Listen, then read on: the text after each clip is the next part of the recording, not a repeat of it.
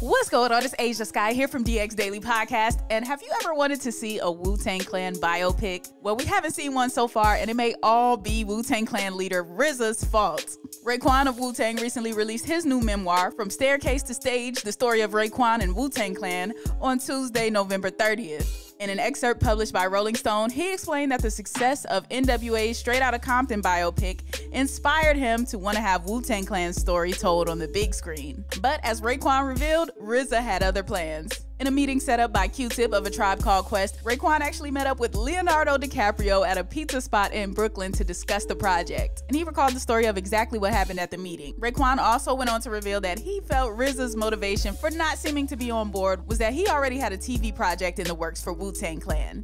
Now, after hearing why we never got a Wu-Tang Clan biopic, what do you think of this? Would you prefer to have gotten the biopic, or do you think the Wu-Tang Clan TV series is the best option? Or would you want to see both? Let us know in the comment section below. Be sure to subscribe, hit the notification bell, subscribe to the DX Daily Podcast, and as always, keep it locked in to HipHopDX.